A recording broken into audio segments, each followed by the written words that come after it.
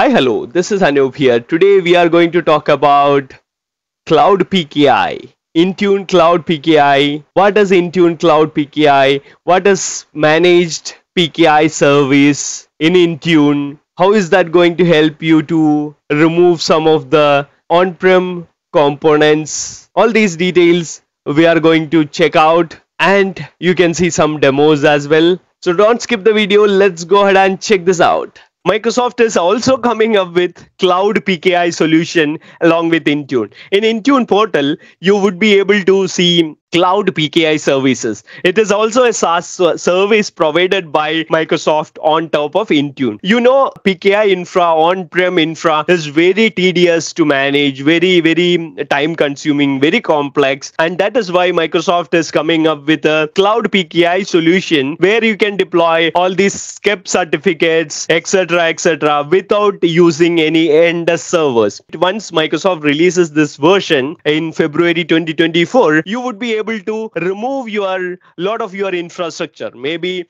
end servers, and then connectors, Azure AD app proxy connectors, etc., and use this particular service as you can see over here. And you can remove the customer PKI or infrastructure over here. You can use these SCEP certificates for a lot of scenarios, actually, for your Wi-Fi, for your VPN, and some other applications, etc. We'll see that in the demo later, a bit later. Now let's go to the next slide. So this is the extract of what is the Cloud PKI solution, Intune Cloud PKI solution, overview, features, and version 1. All these are version 1 features. So there are a lot of exciting new features coming in the later versions of Cloud PKI. As you can see, the certificate revocation options are there, monitoring options are there, and then you can create root CA, issuing CA certificates from this Cloud PKI in Intune, and that is going to be very helpful. Normally, PKI infra, servers, infrastructure, on-prem, it is going to take months. Probably you might need to order servers, and then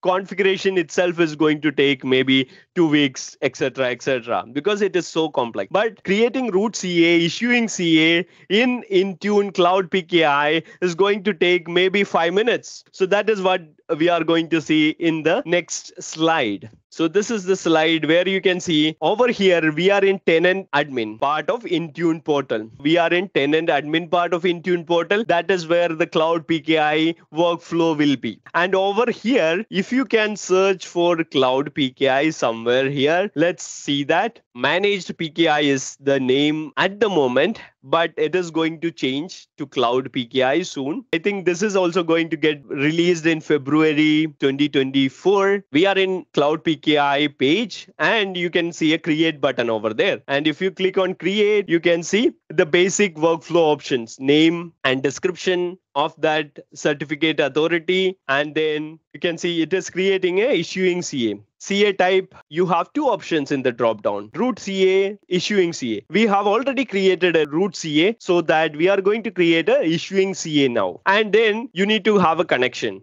Right, of course, for issuing CA, you need to have a root CA. So that is why you are selecting a root CA over here. It is pretty easy. And if you have seen the on-prem PKI console, MMC console, etc., it is very tedious process, at least for me. But this is very helpful. Over here, the validity period is also mandatory thing. And if you have set 10 years for root CA as a validity, then for issuing CA, best option is to give 5 years as the lifetime or validity period. 5 years we have selected, and then you need to enter all these metadata like common name, organization name, etc. And the encryption is very important over here. You have encryption drop-down options available here. We can see that in a minute, and we have selected the encryption option. As you can see over here, RSA 4096, that is what we have selected, and then creating a policy. It is very quick, as you can see. So root CA is already there, and the issuing CA certificate is creating, and we are already in issuing CA certificate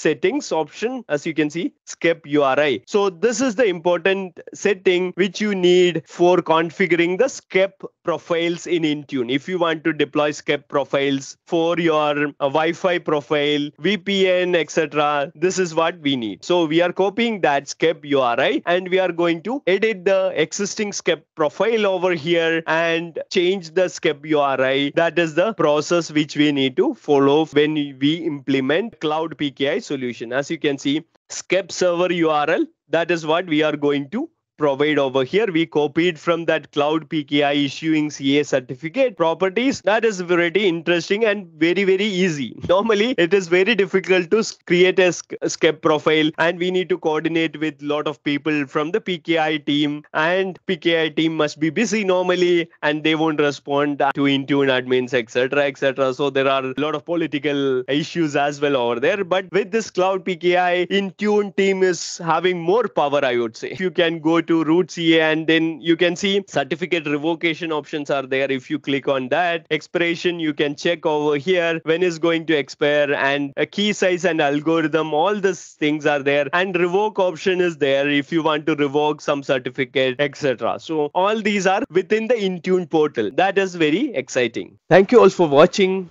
See you around. Take care. Bye bye.